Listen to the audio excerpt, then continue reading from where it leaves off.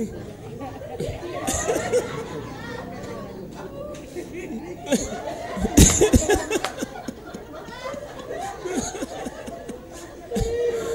right. Okay, tuendelee sasa. Ambia rundi ya keti. Furahi meja anasalimia wale wamemsaidia.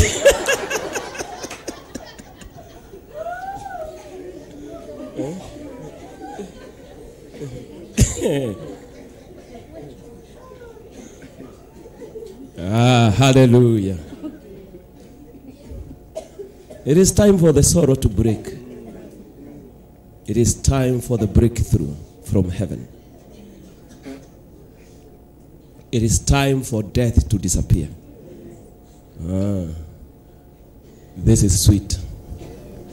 Go to the book of Isaiah chapter 50. I read a scripture there.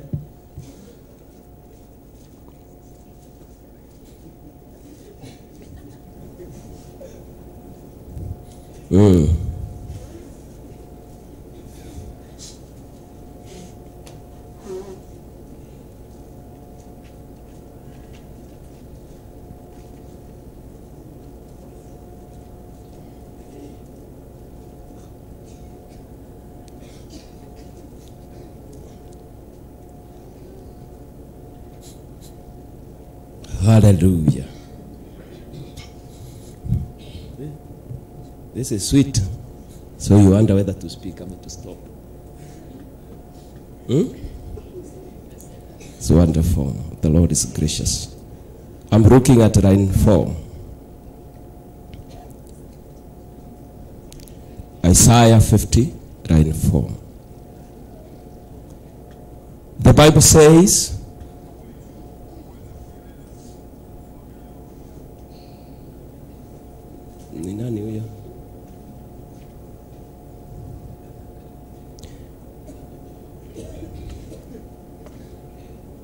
wewe uko sawa? Okay. The Lord God has given me the tongue of the learned, that I should know how to speak a word in season to him that is weary. He awakens morning by morning. He awakens my ear to hear as the learned. The Lord God has opened my ear, and I was not rebellious, neither turned backward. Hallelujah. Ooh. This is a place of rest.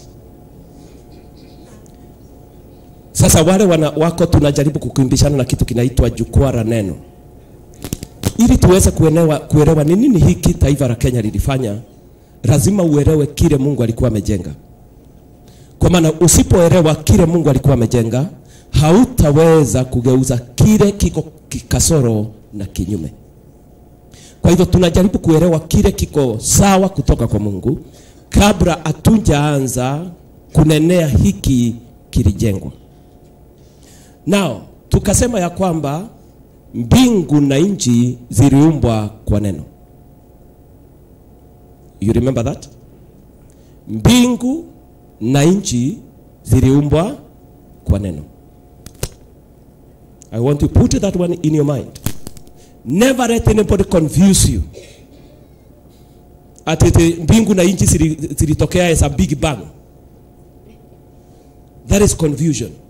And it is not true. He is lying to you. Kwa sababu ya mambo fulani, if I was speaking about that, I would have shown you a few things that says ziliumbwa kwa neno. Feasible things. Kitu cha pili, hifadhiwa kwa neno lililoziumba. Kwa hivyo kila kitu kilioumbwa kwa neno kinahifadhiwa, kinaendelea, kinaishi, kikishikiliwa na neno hilo.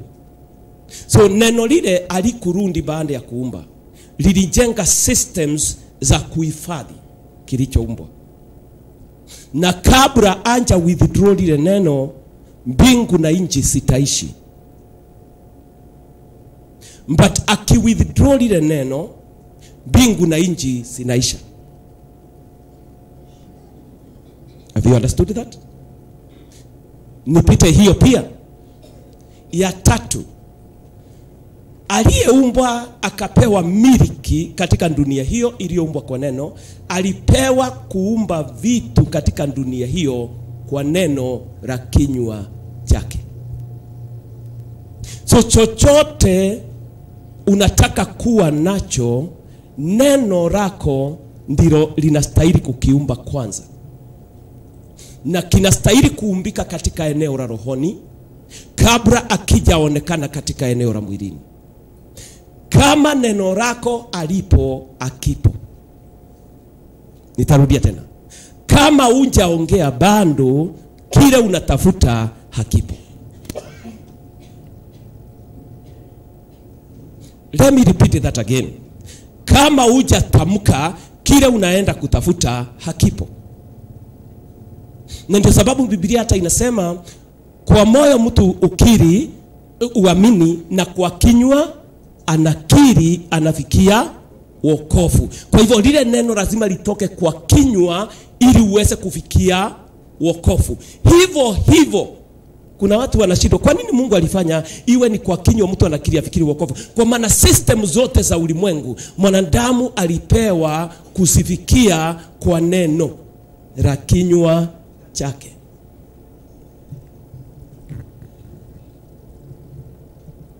So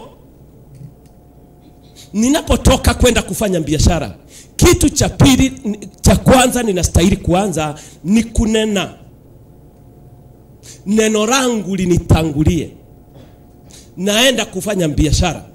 Naenda wapi? Biashara hiyo iko wapi? Biashara aina gani? Ifanikiwe vipi? Mungu anasema nini? Sheria yake ni gani? Nianze kunena, nitembeapo, niamkapo, ni nini? Ninanenea eneo lile. Kabla sijafika katika eneo lile, nduka yangu itakuwa tayari imewekwa. Kwa sababu neno langu likifika kule litatenga mahali ninastahili kuwa. My customers watakuwa wametayarishwa. Kwa maana neno langu lilinitangulia likaanza kuita watu. Are you hearing what I'm saying? So nitakapoanza, sitaanza in a vacuum.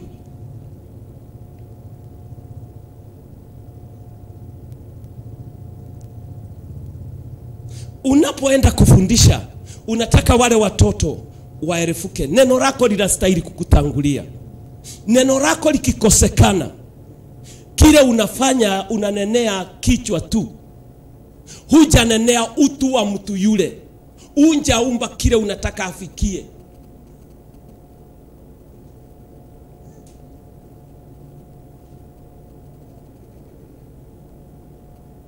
So for you who believes, it is so easy.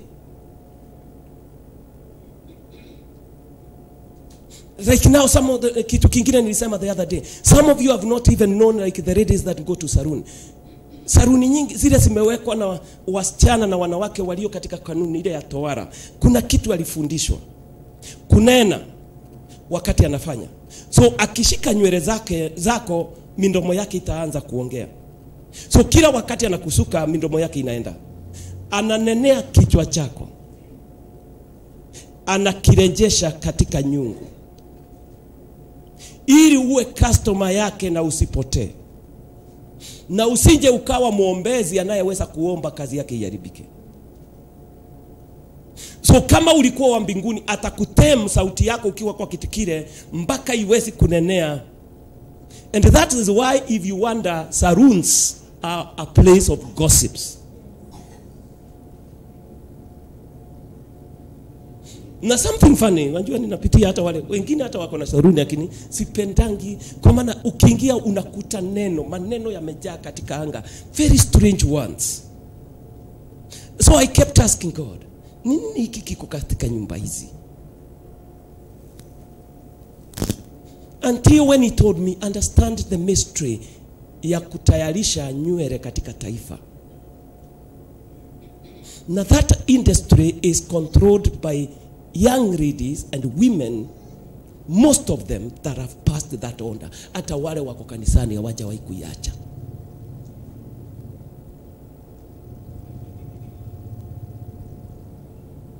Speaking. Lakini makosa ile yako naye, kunena sio mbaya. Makosa ile aliko naye ni neno lile anatumia. Because instead of opening you up it shuts you down. Actually kuna watu kadhaa wanakuja kwangu wananiambia ninaumwa na kichwa, nimesikia nini. Ninapoangalia kichwa chake, Mungu ananiambia mwambie aende anyoe kichwa hicho,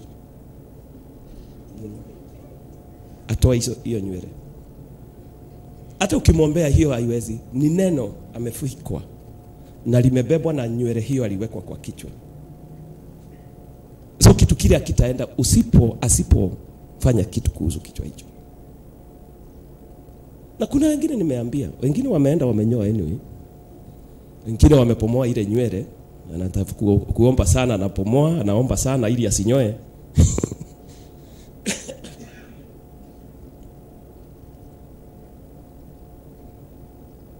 So mbeleni nilifikiri ni vile kule kuna satanist. Unajua that's what we think, satanist. Mpaka nilipogundua hata wale wananena si mtu ninaweza kuassociate na satanism. Kumbe ni shuka ya mira wanatumia. Alifundishwa kunena. Tuachane na hiyo sasa, hiyo ndio tutakuja kuangalia baadaye. So kila mtu aliyepewa maskani katika nchi iliyojengwa kwa neno alipewa kujenga nafasi yake kwa neno la kinywa chake. Mumepata hiyo? Sasa najua unataka niongee hapo ili tukae hapo kidogo. Ngoja nipite kidogo. Nafikiri mtaanza kununua video sasa nikipita kwa haraka. Unajua kuna watu hawajui kuna kuanga na videos. Mungu atasaidia tuanze kuproduce ina maasi zinakaa pale. Kitu hicho ni kitu cha ngapi? How many are those? 3 items hizo nimewapea. The points ni 3. Cha nne nikasema hivi, wewe na mimi tulioumbwa kumiliki dunia hii tuliumbwa kwa sura ya Mungu. Kwa hivyo katika sura ya Mungu alitupea all the attributes of his person to operate under. Nataka umark that. Wewe na mimi tuliumbwa kwa sura ya Mungu. Kwa hivyo alitupea all the attributes of his operation to operate under ama to operate with. Sasa ukitaka kujua vile unastahili kujijenga, enda katika Biblia usome upate attributes za character ya Mungu. Utajijua vizuri. Kwa maana uliombwa kwa sura ya Jehova. Kitu moja kuhusu yeye, one of his attributes, he calls things that are not as though they are, then he sits and waits for them to manifest. So anatuma malaika wakati wa kuzaliwa kwa Yesu, anataka Yesu mwokozi azaliwe. Lakini can you imagine in that great venture ya kuzaliwa kwa mwokozi, redemption of the world, anituma malaika abebaye neno la Mungu. Akamwambia enda kwa msichana aliye mahali fulani. Malaika alipofika alimwambia, Hail Mary, you are blessed among women. That is interesting a greeting, eh? Malaika ametokea muuliza, how are you Mary? You are blessed. Look at the statement. Look at your friend. Tell him you better not lose your blessing. Turn to the other person. Tell him you better not lose your blessing. Why? Because the foundation of your word is supposed to be the blessing he blessed you by. Umepata hiyo? So if you lose it, urundi kwa laana. Ndio sababu taifa lirudishwa kwa laana. Kwa maana likirundi kwa laana haliwezi ku-unlock the treasures of God. So amekuja kwa Mary akasema, Hail Mary, you are blessed among women. That was not a problem to Mary. She looked. Then he said the second word. I want you to mark the next word. You shall conceive. He did not begin saying, I've been sent by Jehovah to tell you you shall conceive. He spoke the word as it comes from the mouth of God, like though it is God who is speaking. That is what we call the angel that carries the word. He said, you shall conceive. Can you imagine a mystery? The venture of redemption, bringing God to earth. You want to birth it by a word? By my word, I create what I want to have. By my word, I judge what should happen. By my word, I bring forth the good I desire and throw away the bad I do not want. By my word, I protect myself. By my word, I heal myself. I declare this, for I believe it, and I know it is true. Amen. Ukapewa kujenga unachostahili kujenga kwa neno. Alafu ukapewa neno la Mungu ndani yako, kwa maana umeumbwa kwa sura yake. He calls things that are not as they are, then he waits for them to manifest. Yani kusema ukitaka kuwa milionea, unaanza biashara ya kuuza kuku 10, and you want to be a millionaire, you begin speaking it. Unasema, Bwana nashukuru kwa sababu umenibariki. Umenibariki nitokapo na nirundipo. Mimi ni mwenye kubeba baraka. Sasa ninatoka kwenda kufanya kazi. Kwa maana ulisema we dominate, we have dominion over the earth. Na taratibu moja ya kuwa na dominion ni kufanya kazi. Nifanyishe vipawa vyangu kazi. I serve the people. I now declare nitakuwa nauza kuku. And I declare in the name of Jesus, I shall be a millionaire by chicken. I declare my customers are ready. By thy word I call them. I declare them that are supposed to help me on the way, they are ready. In the name of Jesus I call them. I declare them that are standing on my way to cast me are fallen. In the name of Jesus I cast them away. I bless myself by the word. And every morning when you wake up, you do that. And when you are leaving the business, you do that. Utatumia miezi 6 zikiwa zinunuliwi. Because every beginner has struggled with the tricks of the beginning. But the word he is creating. The more you're speaking it, molding. It is molding. It is molding. After the 6 months, kunaanza kuja customer mmoja pale, mwingine pale. Kuna kuja mwingine anatoka kwa hoteli anakuambia, if I give you a tender, uwe unaniletea 20, will you be able to? Naambia I'll try. I'll try. Wanaanza kuja. Wanaanza kuja. Wanaanza kuja. Wanaanza kuja. You continue speaking and speaking. And that word will bring you there. When you feel like it is so dark, never say, Lord, it is dark. It is him, I will be poor. Never say that word.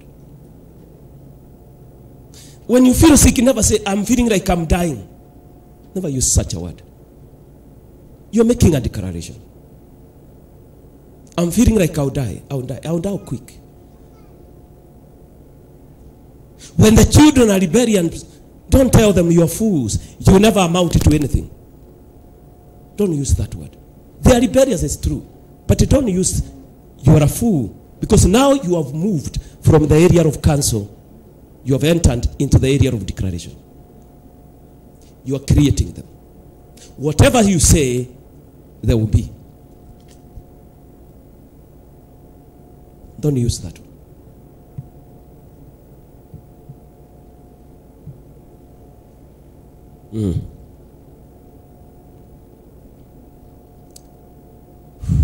Thank you, Jesus. Thank you, Lord. There is a movement of the Spirit in the air. The Holy Spirit is saying, I wish they caught that one and understood it. Because some of us, we are not struggling because of the curse of our fathers. We are struggling because we awakened that curse by our curse. Nitarudia tena. Some of us, we are not struggling by the curse of our fathers. We are struggling because we awakened that grave of that curse by our own curse, by the words we speak. So it awakened who you are. So when who you are awoke, you got into trouble. Yours plus theirs, you are simply doomed. Yours connected to theirs, your fate is sealed.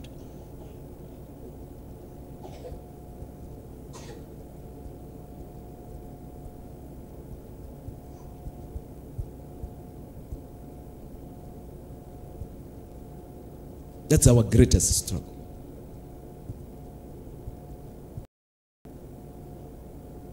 It calls things that are not as though they are. I remember the case of one person. Alikuja anasema mama alikuja, bwana yake ni mlevi ni nini, anakuza niombe mama yangu, bwana yangu ni mlevi, ama namundescribe. Akamwambia piga magoti tuombe. Akamwekelea mkono. Akaomba. Alipomaliza kuomba, akamwambia mama, kutoka sasa yeyote atakayekuuliza baba fulani yako anje, mwambie hivi, nabii alienda kuhubiri. Mama akamuuliza, alimwambia an evangelist has gone preaching. An evangelist? That drunkard? Akamwambia, I have told you, never. Some of us may not understand that. But this man knew how a person is supposed to turn. The words of your mouth will create what you are praying for. If your word be bad, you get what is bad. If your word be good, you get what is good. Because you were given to create your space in this world by the word. Create your space by the word. Enda uamuke ukute Misizinyaga kule Ishara huko, ikifika saa 9 usiku huwa kunaamuka watu saa 9 wakati umekanyanga umerara kabisa. Kuna watu dakika hiyo uamuka, wanavua mavazi yao, wanaanza kusunguka mji. Wanazunguka. Kuna watu huwa wanauliza, watu hawa huwa wanafanya nini? Kikwetu tunawaita night runners, ndio? Watu hawa huwa wanafanya nini? Mtu huyu huwa ni neno anafikisha kwa mji saa 9 mpaka saa 11. Litakalo control watakayeamka na biashara zao vile watakavyofanya.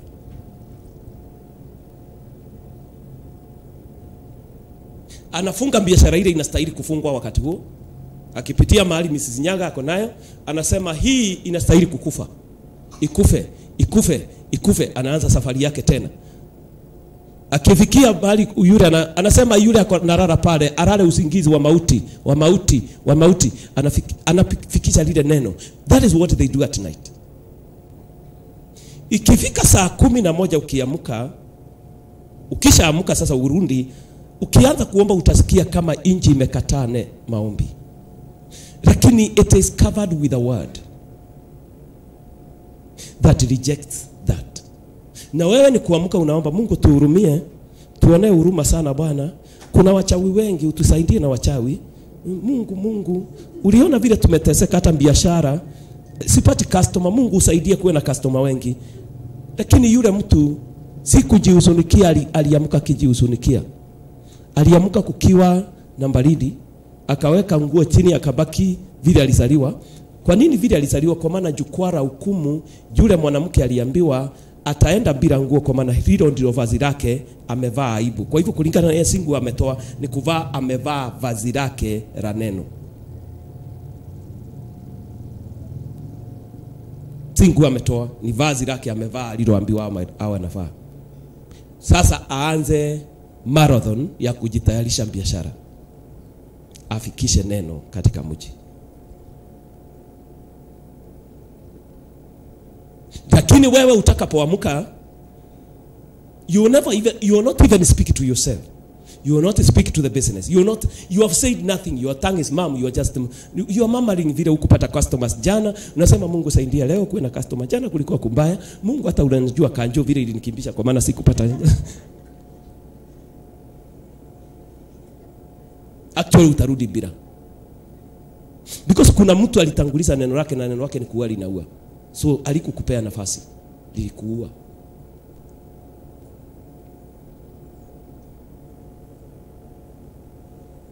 Na wakisha maliza wanavaa nguo. Wengine wao wanao kimbia usiku ndio asubuhi huwa kama wenda wazimu. Wenda wazimu wa Kenya, it is only about 80%. 20% who are mad. 80% are not. They have been made by a decree. Ili wafikise neno. Ndio wanavua nguo usiku, wengine wafanye kazi hiyo pamoja na wengine. Ikifika saa 12 anarudisha nguo yake anakuja. Ukija kufungua nduka, ukifungua nduka anakuja anakuambia nipe shilingi 10. Shilingi 10 sinja kunywa chai. Ukisikia sauti ya mtu huyo ni mtu shoba.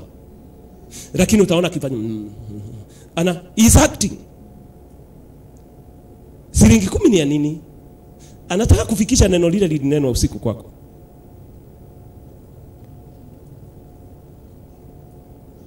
Si ya chai anaitisha, ni ya kupeleka katika jukwaa linalongoja ibada.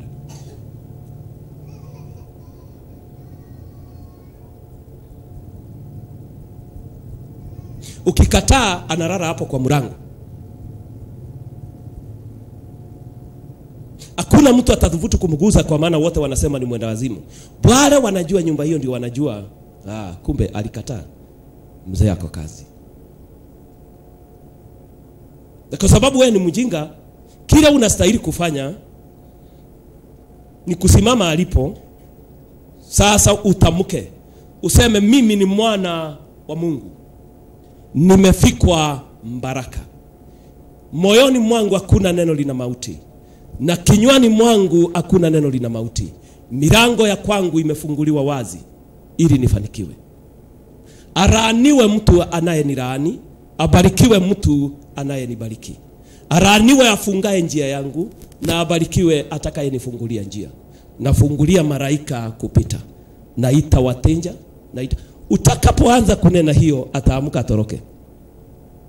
Because kila utendeka eneo la rohoni wao wanakijua kuliko vile unakijua.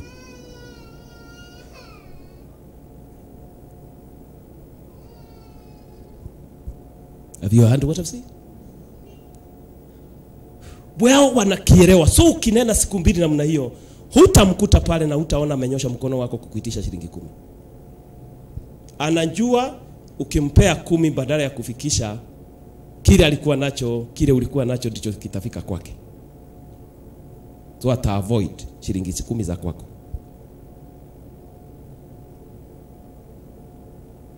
Because ameelewa wewe umesimama katika jukwaa la neno, na neno lile uko nalo ndio liliumba mbingu na nchi, kwa hivyo lina uwezo.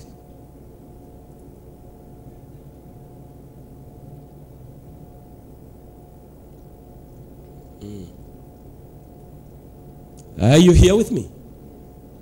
Unaenda kwa hoteli kabla hawajaamka, si kuomba, unaanza kunenea utensils. Unanenea sufuria. Naambia sufuria, naweka sheria ya Mungu ndani yako na chini yako. Makaa ya wakao chini yako ni sheria. Na maji nitakayeweka ndani yako ni neno la Mungu. Nyumba hii imebarikiwa, atakayekula amepona. Araaniwe atakayepanda laana hapa. Na araaniwe aliyelaani mtu anayeninunulia. Atakayepokula chakula hiki laana itaondoka. Yani unatamka lile neno, unasunguka, unaanza kupika. Kuna kikundi hakitaingia kwa hoteli yako. Na kuna wengine wanasema nilikula huko kuona usinda ya tumbo ikaisha. Kile mahali hapo ni pazuri pakula. Because you are dealing now with creating life for yourself and for the people that associate with you. Because every person who associates with you should share your life. Look at your friend. Tell him every man that associates with you should share your joy, share your life, share your healing. Yes. But if you don't have it, he has nothing to share from you. Nothing. If you don't even speak, because whatever comes out of your heart is thrown out by a word. Okay? Point number 5. Is it 5? The word we speak has 2 categories. Category number 1, the word that kills. Category number 2, the word that gives life. The book of Proverbs. The power of life and death are in the power of the tongue. The power of the tongue. So within you, you are carrying something which is a reservoir that God calls the power of the tongue. Not the power of the anointing. No, that one is in every man that was created by God to habit the earth. It's called the power of the tongue. So he's saying the power of life and death is in the power of the tongue. Now, the reservoir within is drawn by a word so that you may release out. So you can have that reservoir inside you, but you are not able to draw it out. Because you don't know how to tailor your word to fetch what you want from within you. Have you understood? So you kill yourself, because when you speak a word that falls into the category of death, you fetch death from within you.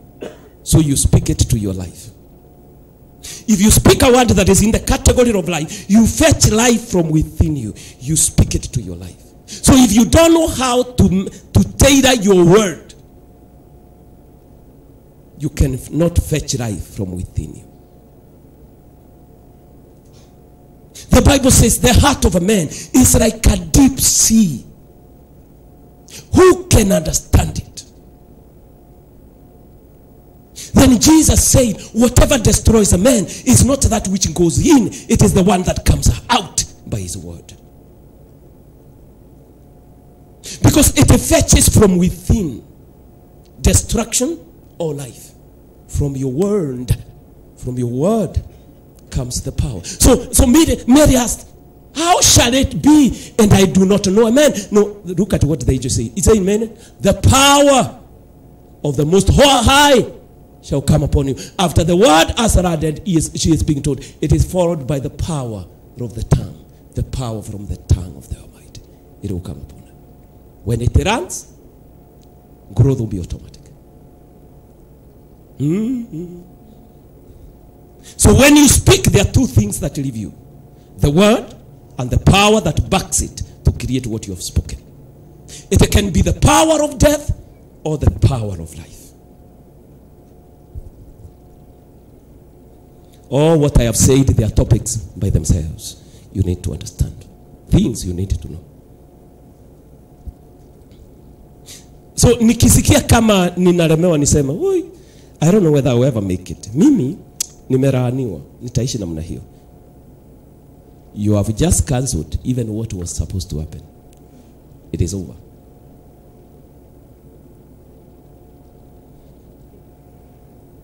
Somebody was, that is trying to tell someone. No, that is a declaration.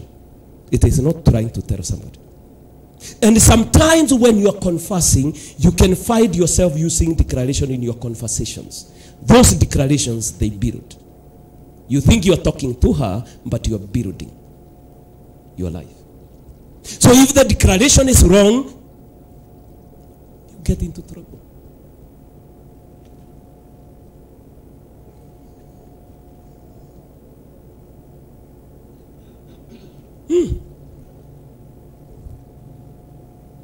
But when you find, like now the woman, mtoto aliyekuwa, mama aliyekuwa na Irasha, mtoto amekufa. Akatumana kwa bwana yake akasema, nitayarishie nitumie punda nikimbie kwa Irasha pale mlimani. Mzee akatumana akiwa shambani, enda umuulize kwani kuna shida nyumbani. Akaambia mfanyikazi, hapana, hakuna shida. She never said the child has died. Because that would have been a declaration before she gets where she wants to go. Akachukua punda akatembea, alipofika mfanyikazi akamuuliza, uko salama? Akasema niko salama. Watu nyumbani ni salama, wote ni salama. Mtoto yuko salama, salama kabisa. Akafika kwa Elisha, akamuuliza, watu ni salama na wewe niko salama na kila kitu salama. Baada ya those are natural conversations. Lakini ushawahi kugundua mtu anapokuuliza, "Mambo wewe ni salama?" Nasema, "Nani? Hujui vile nimeteseka." Wewe hujui mateso yangu. Unanena juu ya salama. Now you have made a declaration. That is why this lady maintained the normal conversation the way it should be.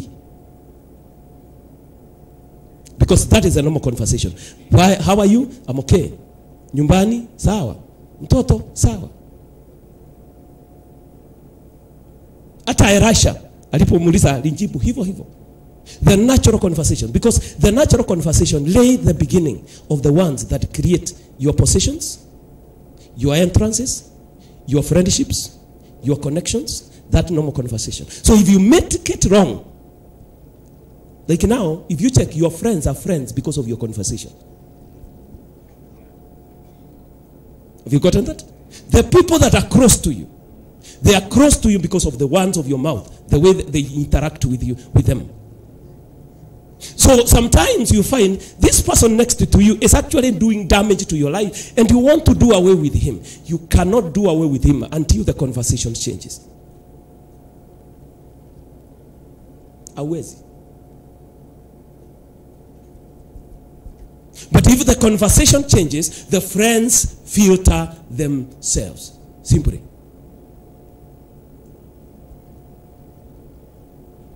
Have you got it? If for example, ukijifundisha kila mtu mnakutana na yeye, unamuuliza, "How are you sister? How is Jesus? Good. What did the Lord tell you yesterday night?"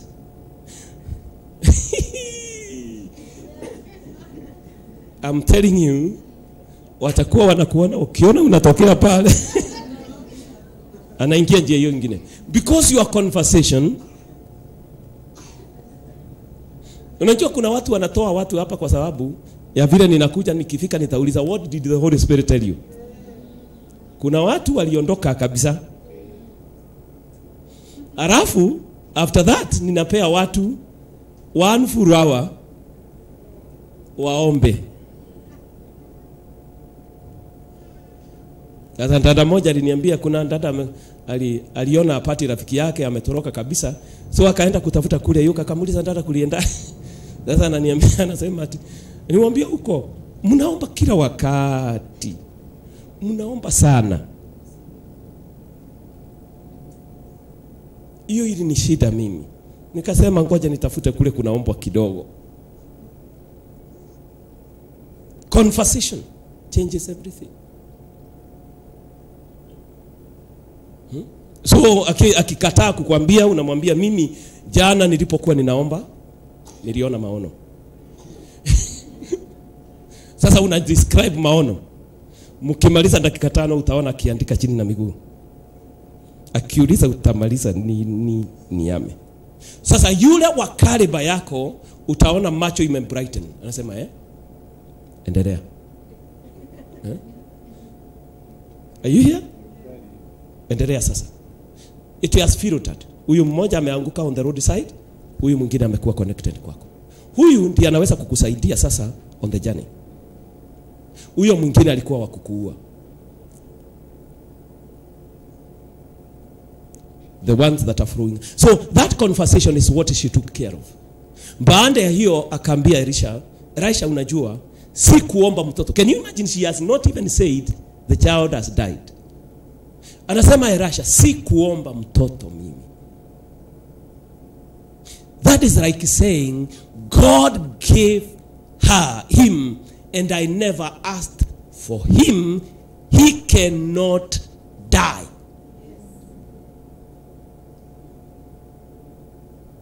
Elisha aliposikia hiyo akasema, akaambia Gehazi, kuna shida na Mungu alinificha. Chukua mti huu, kimbia, uwekelee mtoto kwa uso. Kwa nini Mungu alimficha? I'll tell you the truth. Kuna watu wanapendanga sana kusema mhubiri uende uombe vile Mungu atakwambia uniambie. Kuna mambo hata mhubiri akiomba siku 100 kukuhusu Mungu atamuongelesha. Especially mambo that requires the fruit of your ones. Hata muongelesha.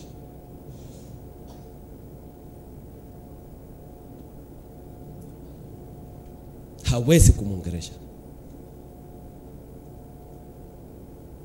He will require you to talk to him so that he may tell you, tame your mouth. Speak the right word. The valley of dry bones, it is a contest of the word. The word that kills and the word that gives life. The valley of dry bones. Si watu walikufa. It is a contest of the word. Israeli walikaa wakakinena, kukaumbika juu bonde la mauti likaua taifa. Ezekieli alipotaka taifa liponywe akaambiwa kuja nikuonyeshe, akapandisha. Anasema akanichukua katika roho akanipandisha, alafu akaniangusha katika bonde. Akaniambia tazama, niambie hiyo mifupa inaweza ishi? Kasema Bwana, vile inavyokaa ni mikavu sana na ni mingi na hakuna inashikana na ingine. Wewe tu ndio unaweza kujua. Maneno ya vinywa vyao created a disconnection of the bone. What is a bone? The framework that is supposed to support them.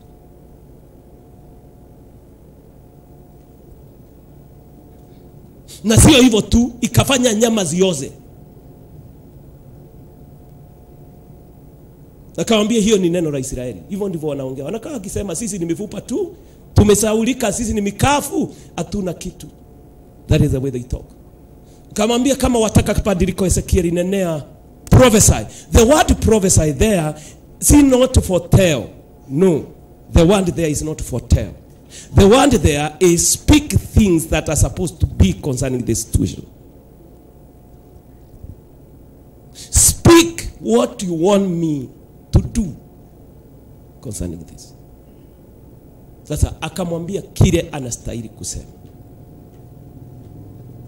So he stood there, he said, and thou bones come together. Then he stood there to see the wonder of the word. When he spoke, every bone started looking for its neighbor. They are moving. It is the word that has been spoken. That is what it does. They are moving, connecting what was disconnected, connecting what didn't know its place. Inatembea inagonga, inatembea inagonga tena, inatembea inagonga, inatembea inagonga. They are making movement. Here, they are here, they are here, they are here, they are here, they are. Then by the time several minutes were over, the skeletons, that is to mean the structures of development, are now linked together in the spiritual arena. Then he was told, speak again. He said, I shall put flesh on you. Then he stood there to see. Anaona vitu vinakuwa vinatembea mwili wote, vinatembea. Akitazama mwili wote umefunikwa na mizuri na nyama na kila kitu. Kaambiwa sema tena nitaweka ngozi juu yako. Akaona ngozi zinamea. Then anasema, akaambiwa sasa ita pepo kutoka kona zote za nchi. Waambie sifurutane katika lile bonde. Kasema mpepo, leta pumzi hapa. Upepo ukaanza kufurutana. All of a sudden the men began waking up. They stood. You to say that man is now ready to be moved. Then God told him, now return, rudi. Sasa go and tell them, nitafungua makaburi ni watoe na nitawarudisha katika nchi yao. Utajiri wao ni tayari. The word. That is what happens in the spiritual arena when you speak from the natural arena. He was only brought there so that he can comprehend why God is not delivering Israel.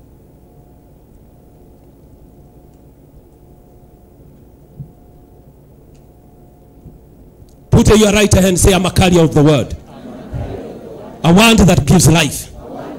I declare, I am not poor, I am rich. I am not sick, I am healed. I am not foolish. I have wisdom, understanding, knowledge. I am not rejected. I am accepted. I am not hated. I am loved. I am not a sinner. I'm a righteous man. Therefore I declare, I prosper in the morning. I prosper in the evening. I prosper when it is dark. I prosper when there is light. When they hate me, I increase. When they love me, I blossom. I am a carrier of the word that give life. In Jesus' name, amen. Have you understood that? Jesus. If the Church of Kenya can understand that, there is nobody we can sit begging. Because you don't even need to bite them. You just need to gather and say, stand up and rest so and so. Tell him to stop what he is doing. And declare a curse over him if he does not.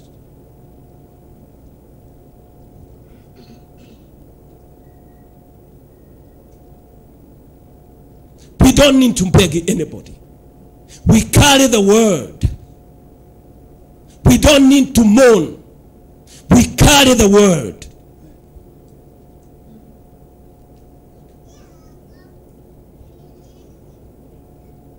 Furthermore, I'll tell you a mystery. The day you got born again, things changed so heavily. Because now you carry two. The word that you were created to work with on earth, and the word that gave you life from Christ. So you are using two.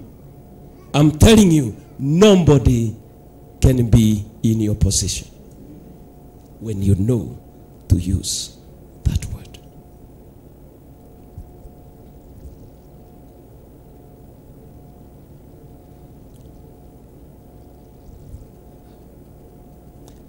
Let me look at this word now.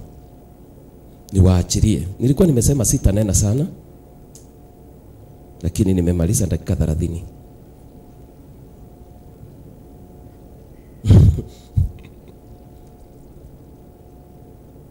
Isaiah is saying this.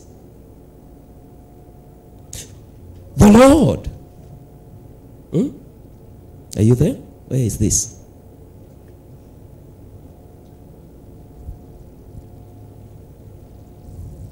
He has given me the tongue of the learned,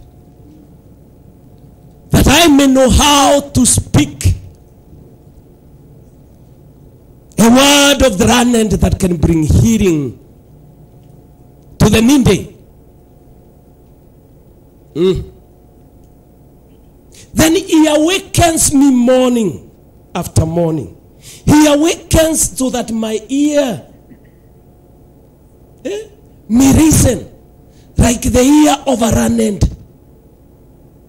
that I may know how to speak a word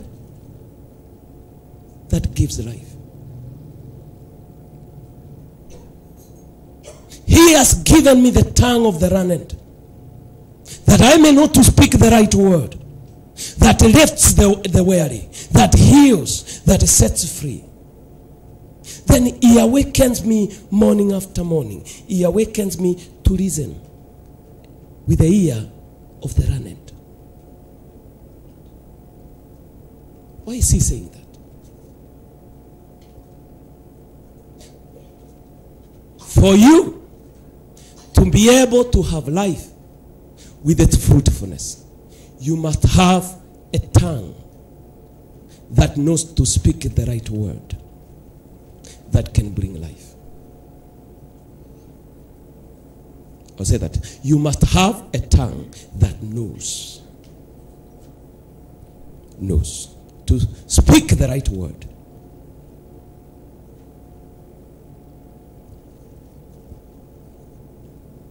That is why he says he has given me the tongue of the learned.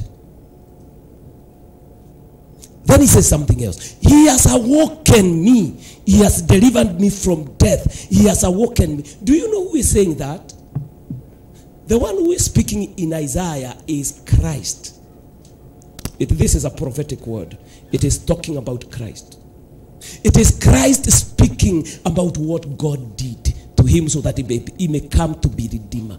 He is saying, he has given me the tongue of the learned so that I may know to speak the right word that can heal. And he has awoken me, and he has caused my ears to listen like the ear of a learned man.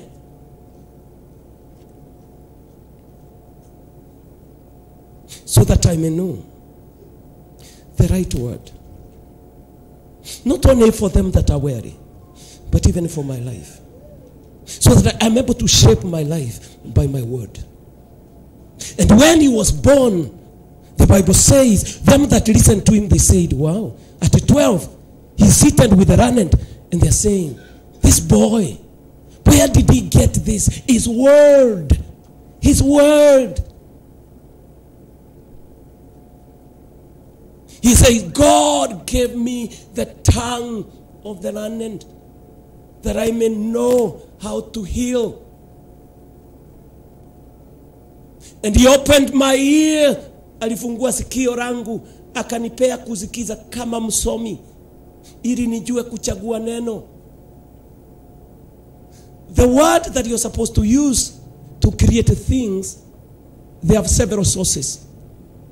One, for you to be able to hear that, why he is talking of that? For you to be able to hear, there are several sources. Number one, you should be able to hear from your conscience.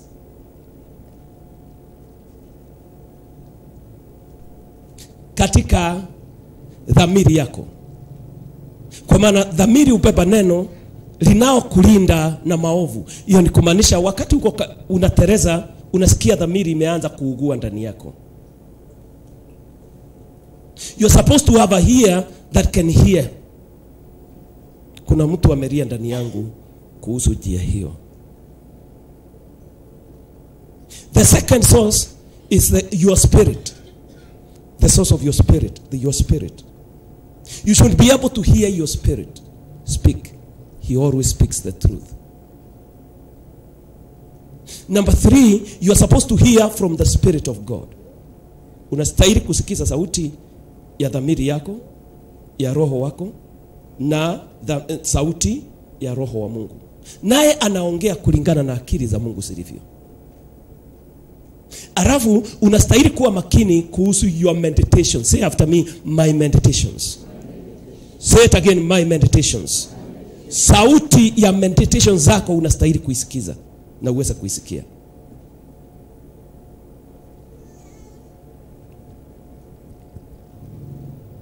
So asipo kusaidia na usipo omba usaidiwe, masikio yako yapewe kusikiza kama mtu msomi. Aweza kusikia neno mahali litokapo liletaye uhai, kuna kitu utakosa. Neno la kinywa chako.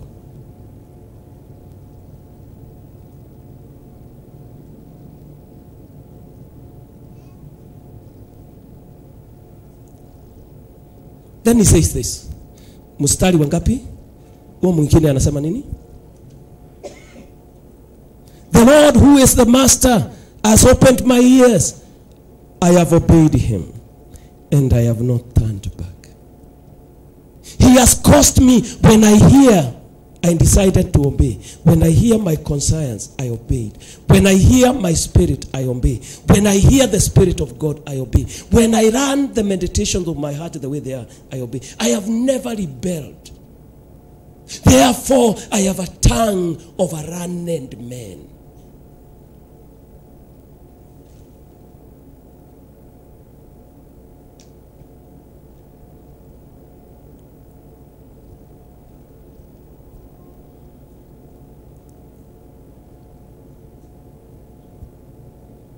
So kile unastahili kujifundisha ni vitu hizi vine. Number 1, sauti ya hisia yako. Mpaka masikio yako yaweze kuisikia. Sauti ya roho wako mpaka akili zako ziweze kuisikia. Sauti ya roho wa Mungu mpaka akili zako ziweze kuisikia. Na sauti ya tafakari zako. Remember Biblia sema, as a man thinketh, so is he. So tafakari zako sinaumba kile unaweza nena. Gotten that? Ukiwa na tafakari kasoro, neno lako litakuwa kasoro.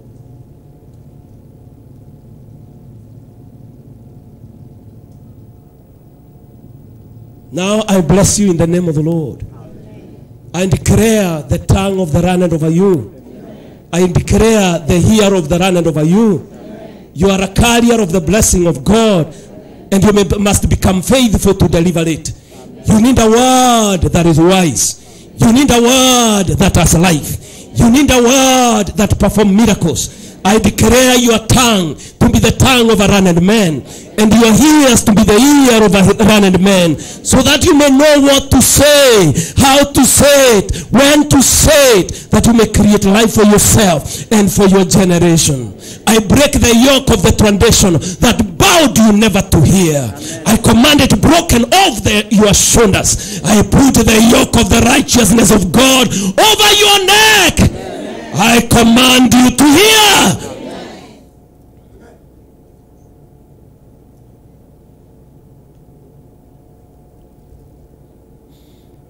And therefore I release you to go and create your space in the country called Kenya. Amen. They will not give you freely. You must create it. Are you hearing what I'm saying? They will not give you, you will create it. Create your space. Don't box them with your hand. Stand up and speak. And be careful when you speak. There are some people, when they are taught, they are so good. Let me tell you, the declaration I made earlier on you has made you to carry something. So there is a way you can go to talk, you put yourself into trouble. Utakuta mtu pengine yako na shida na mama mkwe, naenda huko kwa nyumba kusema na wanawake wale wananiletea shida huku, katika jina la Yesu na tamuka ukufe. What will happen? The lady will die. Na wewe, they will stone you. Because watakuita mchawi. Hawatajua kile, hata kama alikuwa mganga, hawatajua alikuwa mganga.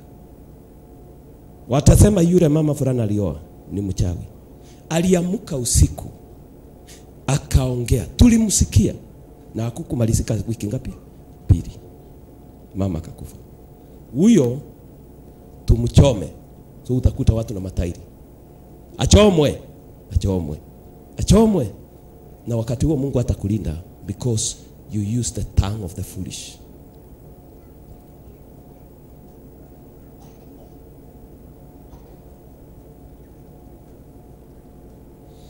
Kusikia hawa ndugu wanayeomba, tunanena juu ya kama sasa kile ni describe asubuhi, ni kitu kinaweza kufanya ukato kichwa. Nakuta dada ameenda kwao nyumbani yako pale, na wale walitoa kafara, tunawafunga kwa jina la Yesu. Mama atatumana tu, aseme binti yangu amerukwa na akili, endeni mchukue kichwa.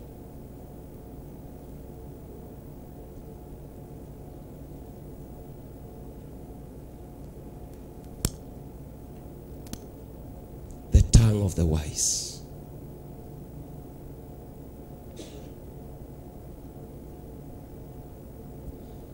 Now get your offering.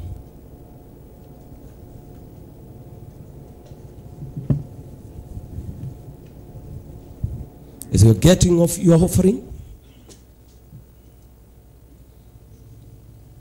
14th revival to